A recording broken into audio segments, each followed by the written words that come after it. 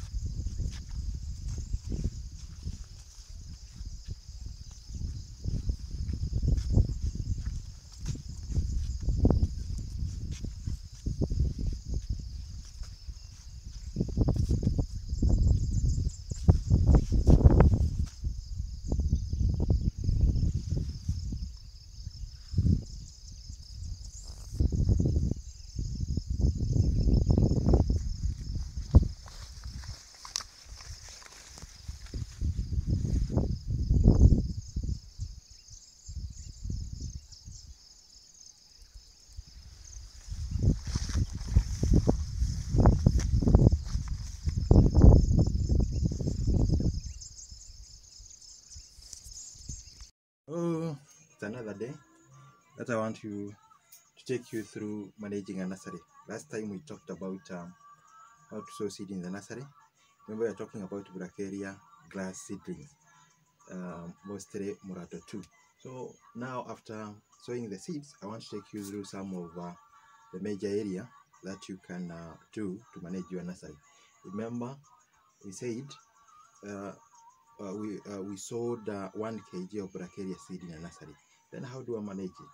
We are saying immediately after sowing, we said watering is very vital. This should be done on daily basis, mostly evening and morning if possible. Remember, most of the seed remain dormant until we break that dormancy. And watering is a major is a factor that breaks dormancy. Other include temperature. You put it in a warm area, and also air. So watering is a major area which should be done even after germination, to continue until hardening off. So that is very important. Watering, do it as much as you can. You'll find that Bracharia grass seedlings will germinate within 7 to 12 days. 7 to 21 days. They will start germinating depending on the temperature, the amount of water, the quality of the seeds, and others.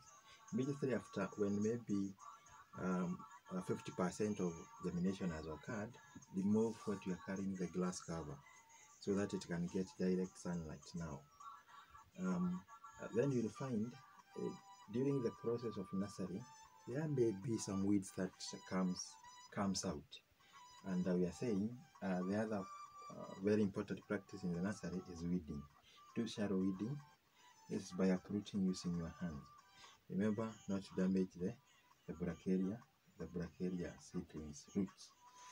Then you may find that there are likely some pests within the nursery, mostly the armyworm. It's like the Bracharia grass so much.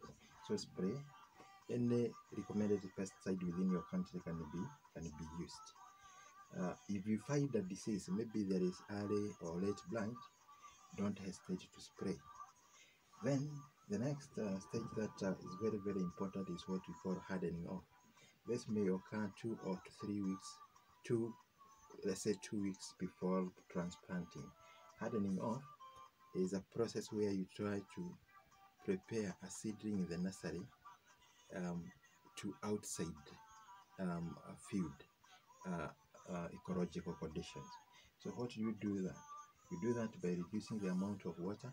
Maybe you are doing irrigation once or twice per day. You can reduce it to once.